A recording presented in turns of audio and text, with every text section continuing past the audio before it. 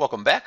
Our next modify tool is trim, and trim works like a pair of scissors. It cuts unwanted geometry, and it has to use other geometry as a cutting edge. So if we go up to trim, we can see a little pull down. That pull down is extend, which we're going to cover next.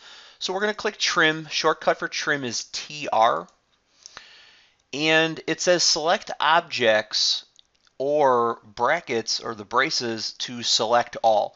A lot of times what I do is I just hit enter after I enter the trim command, and it basically selects any geometry in the drawing as a cutting edge, and it starts to get rid of the geometry that you select. So if we were to offset this circle, let's just say 1/4 of an inch, and that's too far. So let's try 1/8 of an inch, and we'll go in. Now if I trim and hit enter, I can pick this line and it will get rid of it using this circle as a cutting edge. Now if I pick here, it will preview in that dark shade and it will show me what it's getting rid of. Now it gives me a no symbol here because there's nothing to trim. If I wanted to get rid of this, I should have picked it first, or I have to erase it.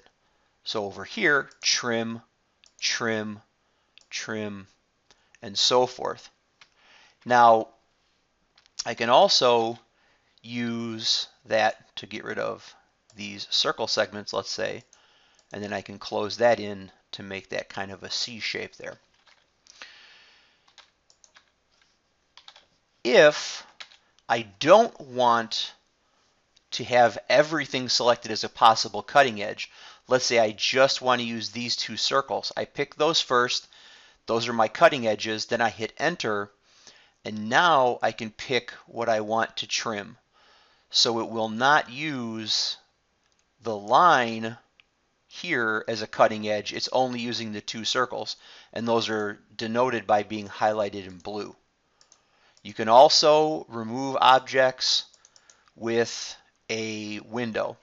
So real quick, if we were to erase this, stretch this up real quick, copy a bunch of these over, and let's just do something that looks kind of along the lines of this, and I were to just make these continuous real quick. We'll cover layering later. It'll just be easier to see.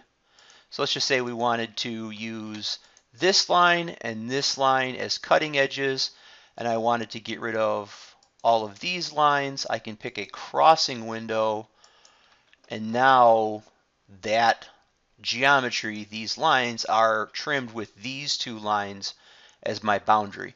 So for this example, all I would like you to do is give me something that shows me that you can trim off, let's say, these lines. And again, how you pick them, if you pick them with a window, if you pick them individually, it doesn't matter. But just something along the lines of that. Thank you, and we'll see you in the next video.